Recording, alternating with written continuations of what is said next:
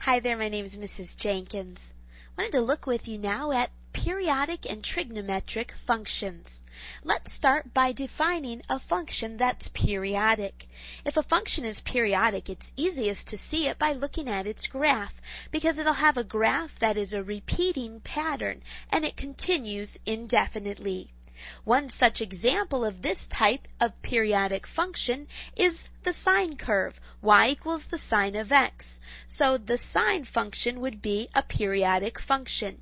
If you look at the graph here, you can see how it has the same pattern that keeps repeating. And as you can also see by the graph and the arrows here, it does go on indefinitely. So this trig graph and trig function would be an example of a periodic function. Now let's look at a couple of terms relating to periodic graphs. And when you look here, you see that first of all, the repeating portion, or the shortest repeating portion, the part that keeps going over and over, that's the cycle. Let's take a look here at the sine curve. Now it doesn't matter where we start. I'm going to go ahead and start here. We have one that goes up, one curve, and then we have one curve that goes down. Now this highlighted part here is our cycle, because that's the shortest thing and it keeps repeating over and over. As we look here again, we'll have that exact same thing repeated. Now the period is going to be the length of each cycle. You can see starting here at 0, one cycle lasts, in this case, for the sine curve, the period then is going to be 2 pi. Because it takes 2 pi to have complete one cycle.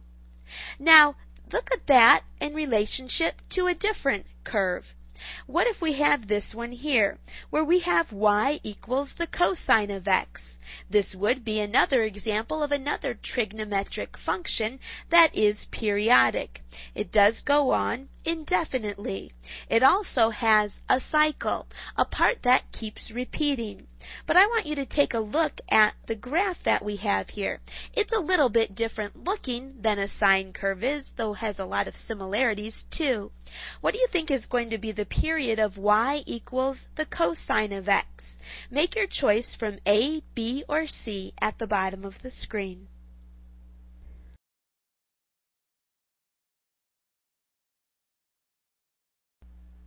Let's take a look at one of the cycles here.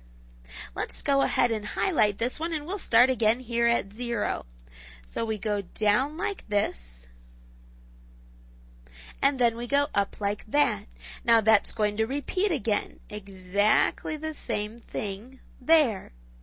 So we can see that one cycle looks like this. Now we could have started that over here and it would look exactly the same, but you can see that it repeats, and what is the period? Well, you were right, it's 2 pi. So I hope that this has helped you a little bit in looking at briefly at periodic and trigonometric functions. If you need any more help with this kind of algebra homework, or with these specifically these types of things in looking at trig and periodic functions, you should sign up for Nutshell Math. I'll see you there.